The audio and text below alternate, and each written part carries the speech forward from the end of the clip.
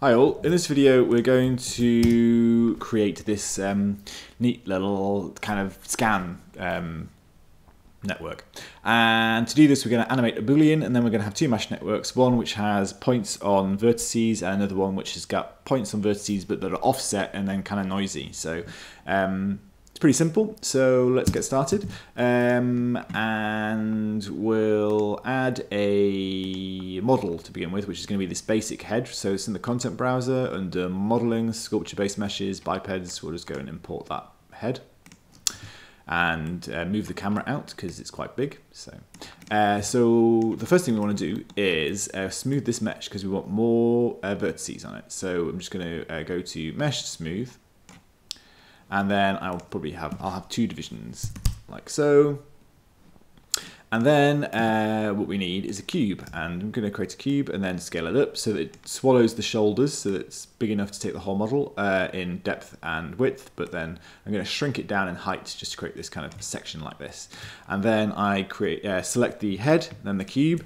I think I've got that right. And then we go mesh booleans, and then we want an intersection. And what this does is it creates an intersect mesh, which is the kind of like where the cube was, but of the head. And you'll notice that that's a new mesh, and it's left as the original cube and the original head. So I can actually move the original cube. Forgive the speed of my computer, I'm sorry. So we've got the original head here. So, sorry, we've got the original cube transform there. However, I want to move the head, so because I want the cube to stay still. So I'm just gonna and move the head down, and then I'm going to set a keyframe here, like so, and then on frame 120, I'm going to move all of this up. So, and I'll get to maybe, let's say here. Set a keyframe. So there we go. Now we've got this animating kind of section of the head, but you'll notice that it's not super speedy because I suppose the mesh is relatively dense, and we're doing a kind of like live boolean. So I know that this kind of breaks the procedurality of it, but I am going to export this as an Alembic just to make the tutorial much speedier. So I'll show you how to do that. You just go cache, Alembic cache, export selection to Alembic. I'm going to open the option box just to make sure everything's right.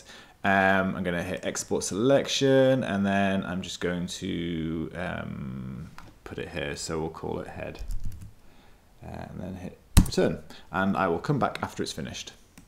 Okay, so the export's done.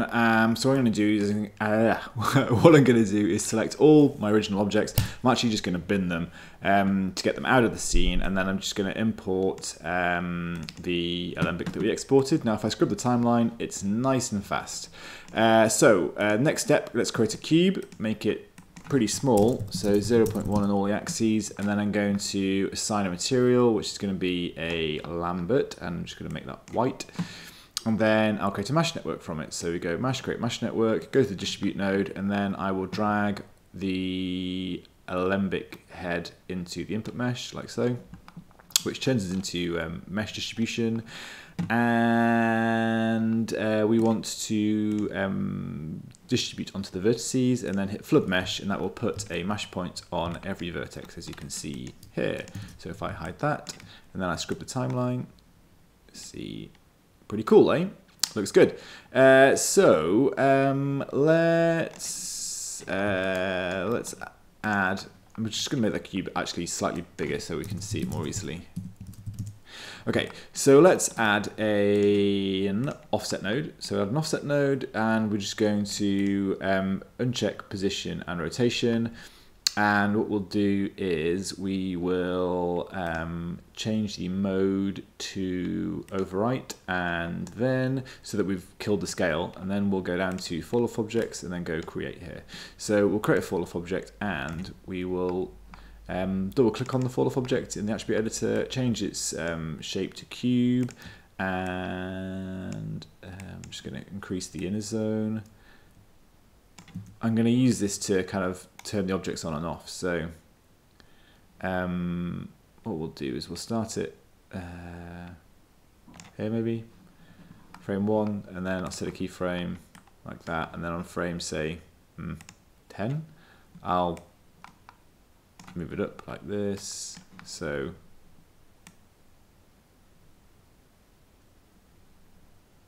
it does that. Maybe that's probably the wrong way. No, is that the right way to go about this? Yes, that is the wrong way to go about this. I'll wipe it on from the top to the bottom, like that, I think. That looks better. Okay, so we'll do that, and then on frame, say 109, I'm going to set a keyframe here.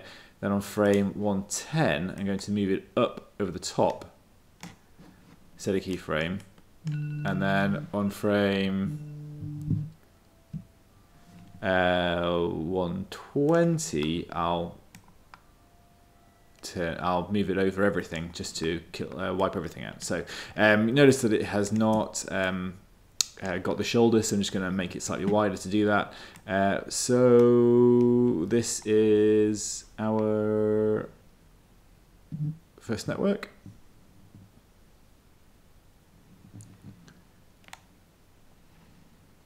That's what we've got. And what I'm going to do is I'm going to open the mesh editor and I'm going to duplicate the network.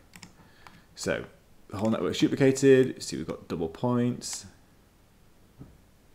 And what I'm going to do with the second network is I'm going to add, well, I'm going to go into the distribute node and I'm going to turn on push long normals, which is going to kind of expand everything out slightly from the first, from the mesh, so you can see what's happening there.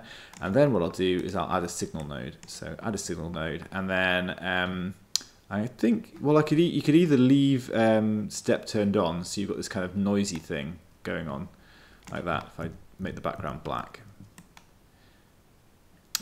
Or you could turn step off, and you get this kind of wavy pattern, which might be something like, something a little bit more like signal interference or something like that.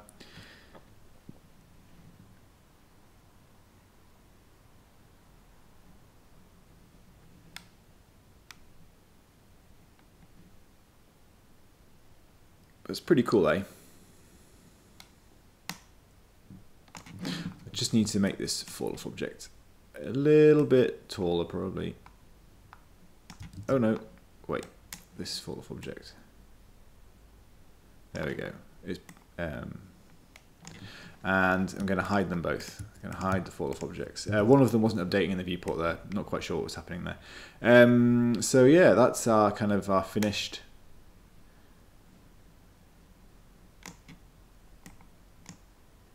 animation. So play blast that out. I think actually what I did was I added on the second network in the play blast I showed you before, which I have got rid of. This one.